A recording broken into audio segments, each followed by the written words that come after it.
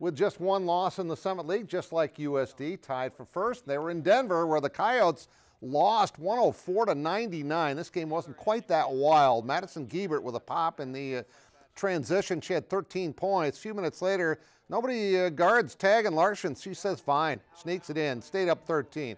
Final seconds of the quarter, Maya Selland had a great game. The up fake, she gets 2 in the foul, had 21 points. They're up 63-50 after 3. And Macy Miller goes in for the hoop and the harm. She had 14 points.